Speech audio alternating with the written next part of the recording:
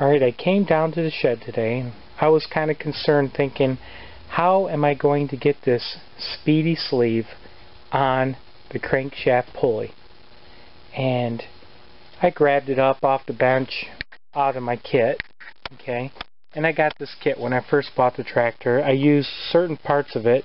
I didn't even use all of it. I used this gasket, and I had intentionally bought this to replace the front seal on the motor, but I was intimidated to do it.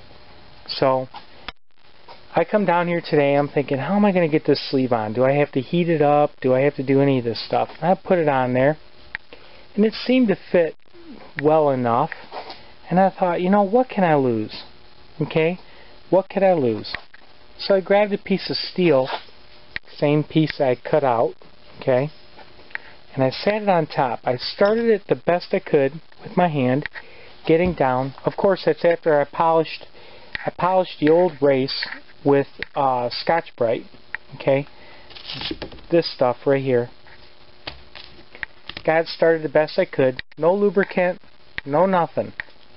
Sat this piece of steel on top of it and slowly just started tunking around it until I got it to go as straight as I could, really good, and started hitting in the middle and adjusting as I went. And once it got to a certain point, it was straight.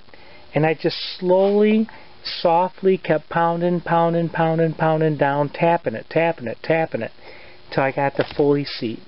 And this is as fully seated as it's going to get. It's already seated down here. But that was all there was to it. I'm going to clean out the inner part with some Scotch-Brite. Get everything off. Just really clean surfaces. A little lacquer thinner. That'll be dry before I'm done. This is good stuff. Then take some of this, and I'm just going to run a bead all the way, not a bead, a skim, just a skim coat, all the way around here, because all I want to do is make damn sure this stuff is oil and gas resistant.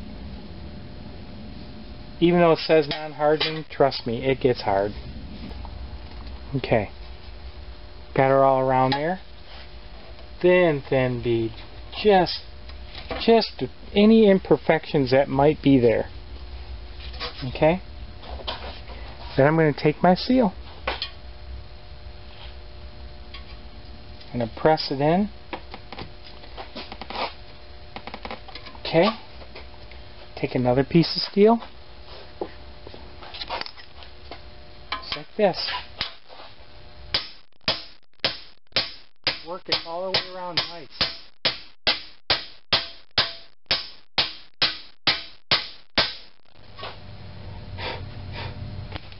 Look at the front cover,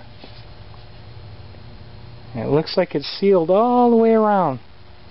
Okay, so I am good. If that leaks, if it wants to leak, then by God it's going to leak, and there ain't a damn thing I can do about it. It is what it is.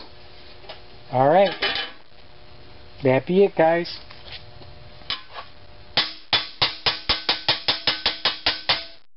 She's down. So, I'm going to let that harden up, and that is it. Brand new seal in that plate. Also, because I'm always truthful with you guys, after I put that non-hard setting Permatex in there, number 2, I came back with number 1. Okay, fast drying hard setting. And what I did is I laid a real thin line all the way around it, and I wiped off the excess, okay, because I may not be alive when this thing, if somebody else takes this tractor over after I'm gone, they'll be able to still pull this out. But at the same time, I don't want there to be any leaking behind the seal, because I mean that would suck to have it leak behind the seal and this all is good. So I've gone through a lot of work to get here. So it's kind of like a cheap insurance policy. Because I work backwards, I have to do a lot of cleanup, a little bit of cleanup, not too bad. And just get some of these,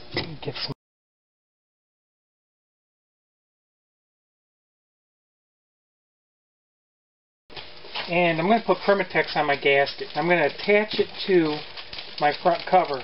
Now when I put my pulley on, the forum website says heat it up. I got it in the oven right now at 250 degrees. Okay. Got me a brand new nice gasket. And what I'm going to do is, first of all, making sure I got it on right. It goes on like that.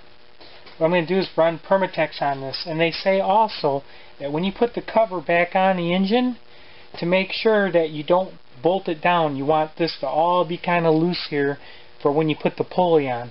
So I'm going to go with my number 2 Permatex gasket sealer, and I'm going to run a bead all the way around.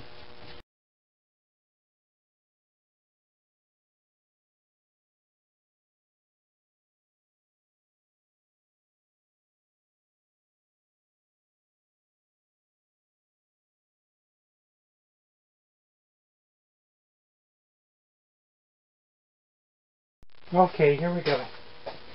I'm going to do the first initial couple screws. I don't want to tighten it down tight, like the forum said. Okay guys, here goes nothing. Got it out of the oven. Gonna line it up.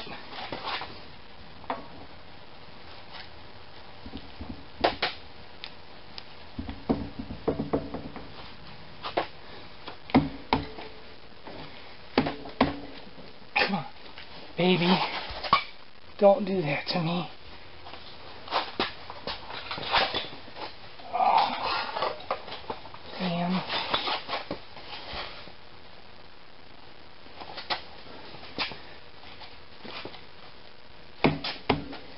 Oh boy.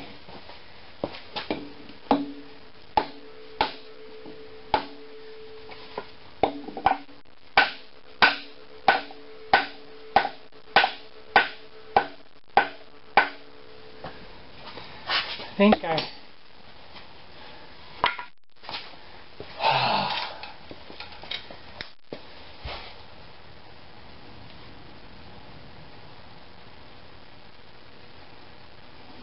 I'm missing the keyway.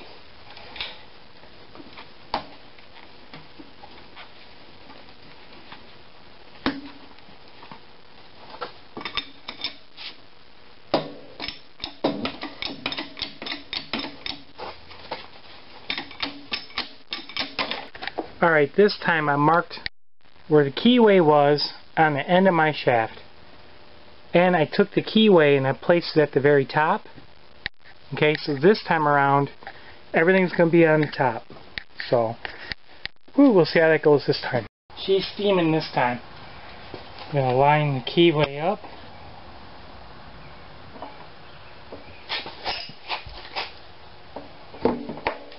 Ah, there it is. Oh my God, yeah. Then, I got to make sure I got her just right. I'm going to stick this in there if need be.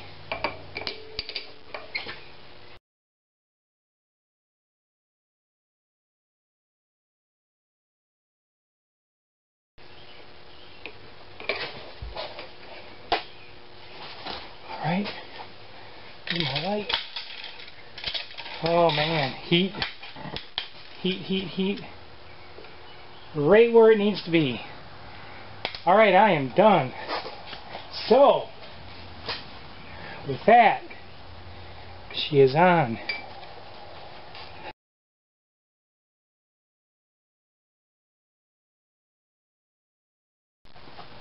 Okay, let's put the set screw back in.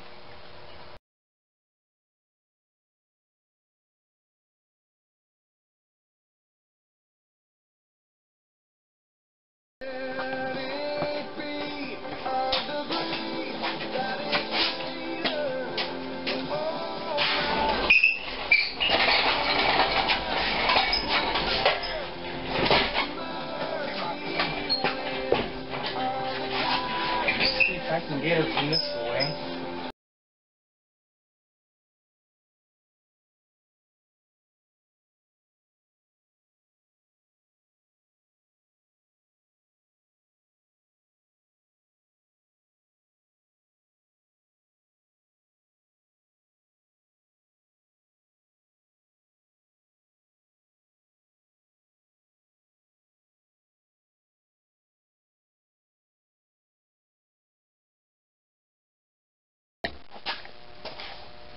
Got all my surfaces cleaned up.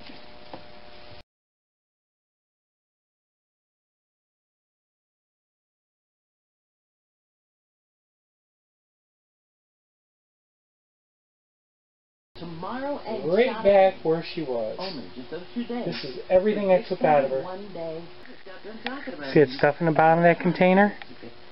That's what I drained out of my tractor.